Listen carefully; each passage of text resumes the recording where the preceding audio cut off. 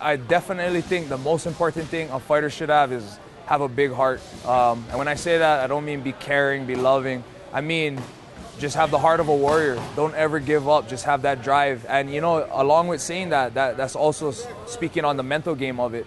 You know, you gotta be strong in your mind to keep pushing. You know, when you get hurt in a fight, you gotta keep going. When you get tired, whatever it may be. So, you know, heart and mind, they kind of go hand in hand. So I definitely think hands down that's the most important thing every fighter should possess. Because you can be the best in the world, you can be in the best shape, but if you have no heart, you get touched, you get hit, and you fold.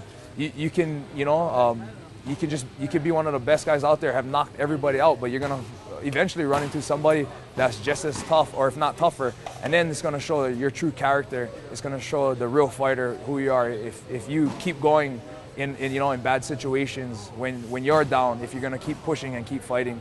So for me, that's a huge thing. I believe I have heart. I believe I'm mentally strong, and I have a good work ethic. So I think that to up-and-coming fighters, that's one thing that you got to think about. And so I feel like heart is one of those things, though. Some guys have it, some guys don't. So I'm lucky I have it.